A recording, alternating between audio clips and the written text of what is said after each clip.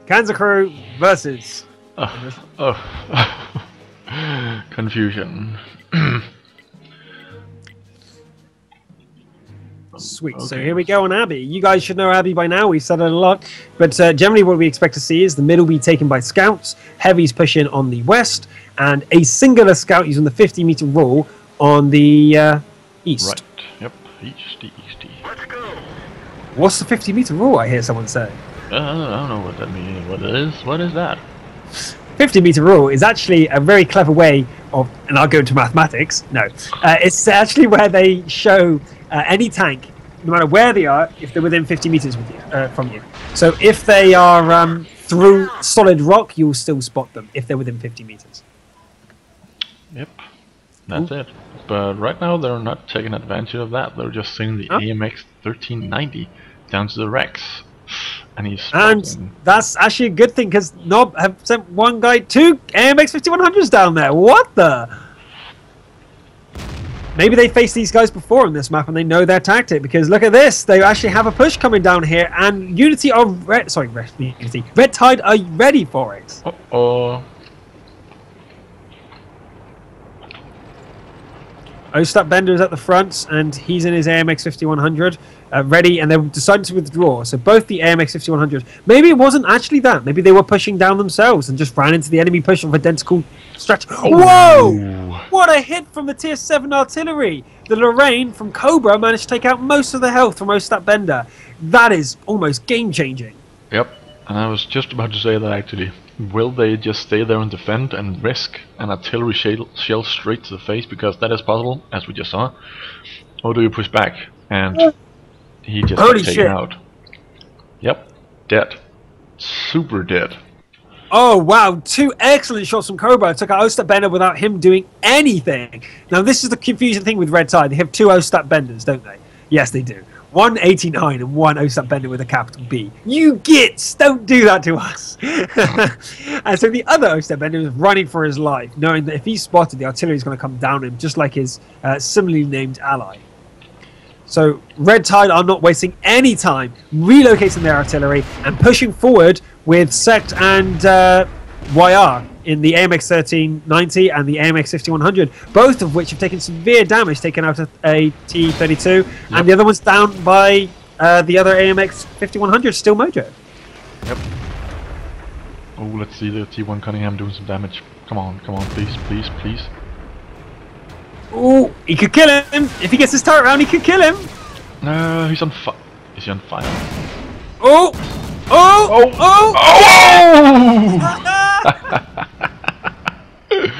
That was funny. I love T1 Cunninghams, they're brilliant. Well, that's massive. Although he died shortly thereafter by Ronnie Frown, but he still took out an AMX 1390 with, as long as they have 1 HP, they're super dangerous because of their reloaders. So. Oh, that was funny. Oh, T2 light tank versus a Chet truck. That's not the sort of battle we expect to see in this. Oh, he's tracked. He's tracked. Yep. Oh, but he's gone. Oh, auto cannons for the win here. Oh my god. But can they? Can he? Will he? No, he just ran past him. He's decided to ignore, although he's aiming the shot now. Will he get the hit? No, he's decided to completely ignore him. Yep. That's interesting tactic, considering their artillery is still alive. Guessing the artillery is down in K9. Oh, but here we go, an AMS 5100 is waiting for him. First shot missed. What? I think he just fired off some flares. Third shot missed. Oh my god. He just wasted half a magazine. Oh my god. That's crazy. Oh, we got tracked. Oh. And killed. I have no idea where he got shot from there. The other AMX 5100 obviously back. Oh, wait a minute. Scrupt in his 40-33 artillery took out Still Mojo while he was chasing the tier 2. Nice.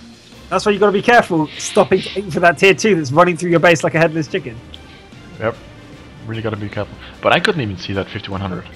It wasn't on my minimap. So he just shot where he was after he saw him the first time. This is actually really close battle. It could go either way still. I honestly thought Red Tide were finished once they lost OTAP Bender right at the start by 2 artillery shells. I thought that they got no chance, surely. But it's down to a damaged AMX 1390, an AMX 5100 that's down to 1000 health, and Lorraine versus a T32, M40, and a T1. Yep. So, anything you can think of for Red Tide to do here, with the fact that we have such a nice overview of what's going on, what do you think they could do?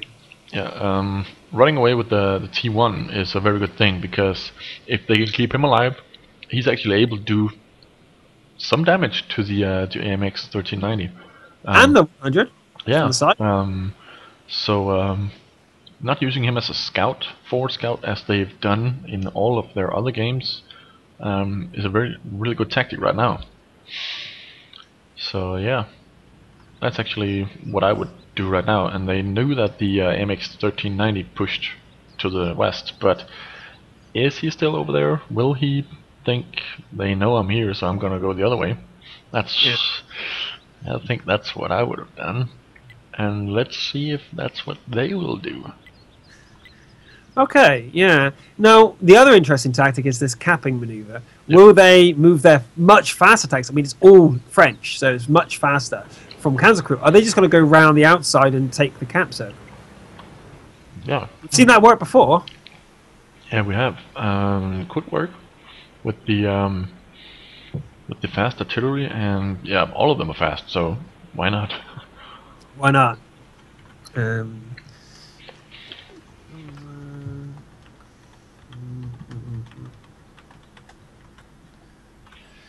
I think that the chat is getting confused of who's versing who's. They're 30 minutes in the past, so they get to that period of time when we were like, so it's it's you, Red Tide. No, it's Red. No, it is Red. So I just explained in the chat. Yeah, it's Red. It's Red. Yeah. We know it. We know. We never got confused. We knew exactly what we were doing. Exactly, didn't we? Yeah. Oh, here we go, though. We have a heavy tank spotted in the middle. It's the AMX 5100, who is actually at max health. So it's the other one who is damaged. And the 1390 is at 400 health, so he's pretty much dead if the T32 gets hold of him. Although that's a bit too much for one shell, so it would have to be with Ronnie Frown with his T1 to finish him off without having to reload. Now, this is actually... I think swaying in favour of the Kazna Kru, because the reloaders, if they're all reloaded, can burst down the entire of the current Red Tide team. And Red Tide doesn't have enough firepower to deal with any one AMX off the bat. So I've got to give it at the moment, the favour is definitely weighing in for Kazna Kru. And no, they're not within 8 points. So if Red Tide go for the draw right now without losing anybody, they can have a draw. So this is super tight. I got to say the favour's leaning towards the AMXs, but that, as we've seen so many times, just require a couple of bounces off the front of the T32 to change.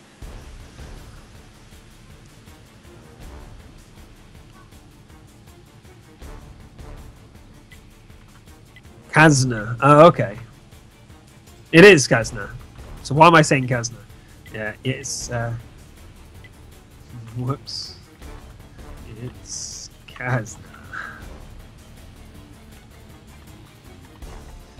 On our display, high fly if you're there. Oh, he's not. You can hear giggles in the background, so there we are. We have nothing going on right now, so don't worry about that. But it is Kazna Kru, not Kazna Kru. Kazna Kru. It looks like we're going to have the action any second now. Oh! Massive shot. The AMX just got taken out by one shot with the M50 43. That could be GG, because the battle has now swayed in their favour, and I believe that is 8 points in their favour. If nothing happens now, Red Tide win via the 8-point difference rule. So that was massive. Good job with the M40.